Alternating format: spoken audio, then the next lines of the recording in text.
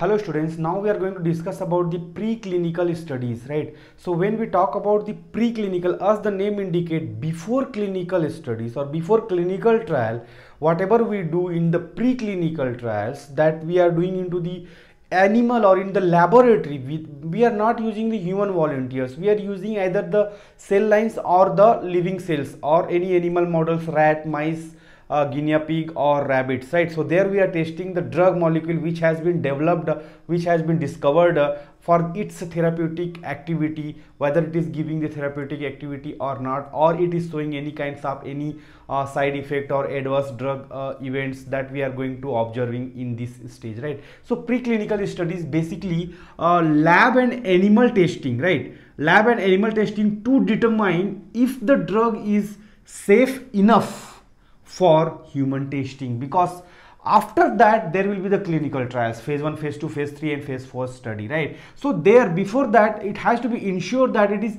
safe enough. Why forget about the activity? First of all, it should be safe, it should have some kinds of activity, then only we can proceed further. Otherwise we need to stop in the preclinical itself, right? So there will be the in vitro and in vivo, right? So in vitro means the conducted in lab, like it may be in the test tubes, beakers, any glasswares, in different cells or in the cell lines, right? If it is for diabetes, we need to have the beta cell lines and the pancreatic cells, or if it is for hepatoprotective, we need to have the liver cells, hepatocytes supposed to be there into these particular glasswares, and there we are going to testing whether it is giving any effect or not. Once it is passing the in vitro, we can go for the in vivo. Here the living cells culture we are going to have, like animal models are there, different models like rat, albino rats, Wister rats, mice, rabbits, guinea pigs. So all those models we are using, and there we are testing the drug for its activity, or anti-diabetic, anti-inflammatory,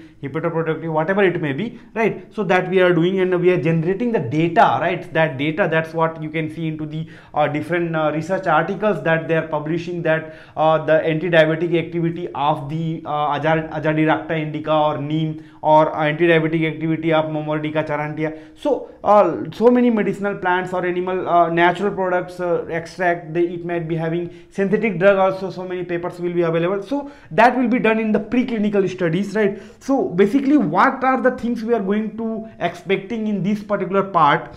How long drug works, right? That's what what is the T half, and how it is excreting, how long it is working, whether it is giving any therapeutic activity up or not. If it is giving, what is the level of significance, how far it can be considered that it is having anti-diabetic activity, or the activity onto the hepatoprotective, or so and so.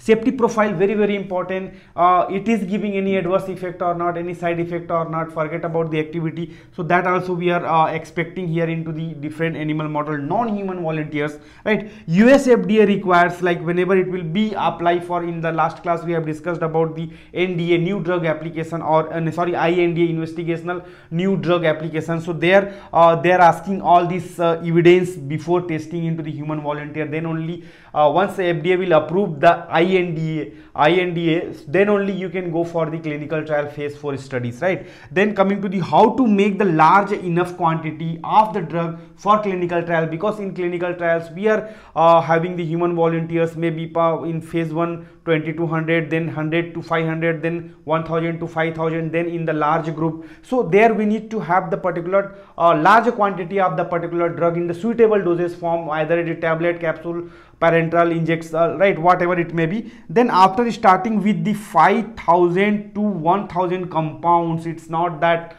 we will get the simply with the plant extract, whatever we are testing into the rat or mice, and whatever the result data is generating, with that only we can conclude. No, it's the very preliminary what you call activity. That's we cannot, that's what one who do the serious research into the different research companies, there 5000 or 1000 to 5000 compounds they have to take, and ultimately they will come with the concluded with the 1 to 5 molecules. That is called a candidate drug. The name itself, candidate drug, that drug which is the actual responsible for to give the particular activity, that we have to conclude, and with those we can further go for the manufacturing, and then clinical trial. It is not that they in human volunteer we cannot by feeding needle we cannot feed them the extract or something like that, right? It has to be there into the suitable dosage form, then only we can go for clinical trial with the human volunteers. So those things we are studying in the preclinical stage. That's very, very important to look after. So whenever preclinical studies question comes,